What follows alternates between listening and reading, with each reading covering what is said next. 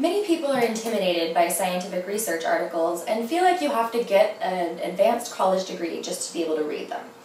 I was lucky enough to be encouraged during nursing school to read the scientific literature, and it was hard at first. You can find databases for scientific research at your school or public library.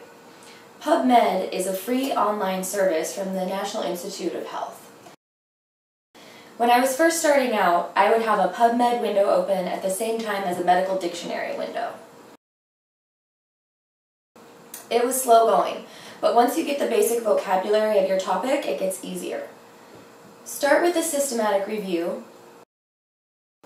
or a position statement. Make sure it's available in full text.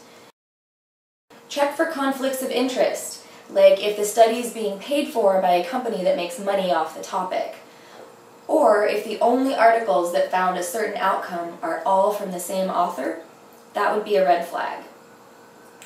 If any statement or concept strikes you as interesting, look for the citation number. Check out the supporting research. That's it. You're evaluating academic papers.